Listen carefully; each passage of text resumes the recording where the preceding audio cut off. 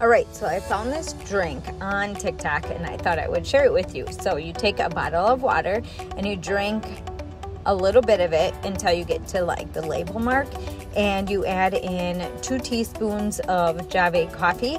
It's a coffee drink concentrate, so you just need to add that to so many ounces of water, and then you add some creamer, and this drink tastes like one of them Starbucks drinks that you get from a gas station or from a store.